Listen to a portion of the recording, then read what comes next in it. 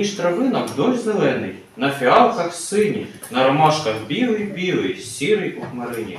На червоних черевиках крапельки червоні і чомусь прозорі зовсім на моїй долоні. Український композитор Віктор Косенко створив у 1936 році альбом «24 дитячі п'єси для фортепіано», який є ніби підсумком перших успіхів українських композиторів у галузі дитячої музики, який притаманні глибока народна музична мова, простота і ясність, різноманітність і близькість образного змісту до дитячого сприймання. Теплий весняний дощик, під яким так люблять гратися діти, ловити веселі дощові краплини і дивитись на кумедні бульбашки в калюжах, їхню радість, веселий настрій. Це саме змалював Віктор Косенко у одній із п'єс циклу «Дощик». Легкі звуки падають, немов дзвінки прозорі крапельки, що зливаються у рухливі струмочки мелодії.